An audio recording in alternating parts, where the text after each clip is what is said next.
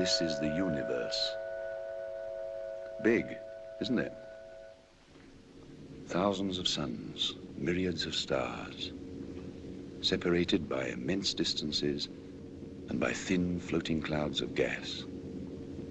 The starlight makes the gas transparent, and where there are no stars, it appears as dark, obscuring clouds, like that great black cone over there.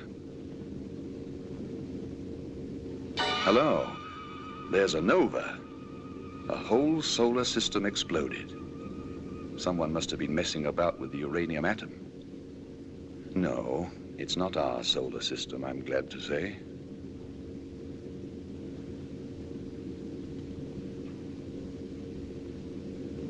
Ah, those are called a globular cluster of stars. Rather fine.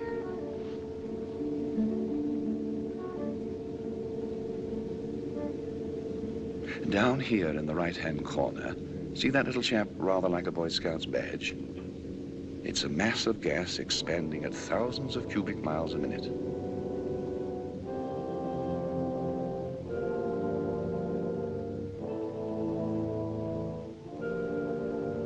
Ah, here we are. We're getting nearer home. The moon, our moon, in the first quarter.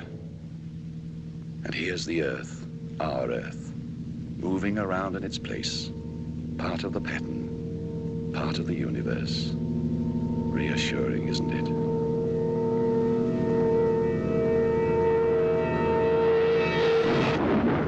It's night over Europe, the night of the 2nd of May, 1945. That point of fire is a burning city. It had a 1,000-bomber raid an hour ago.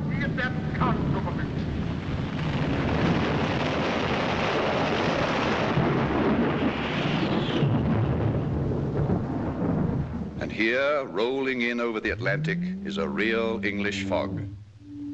I hope all our aircraft got home safely. Even the big ships sound frightened. Listen to all the noises in the air. This was their Eiffel Tower. War Emden Listen. und andere Hafenführer in Nordwesttyskland. Listen.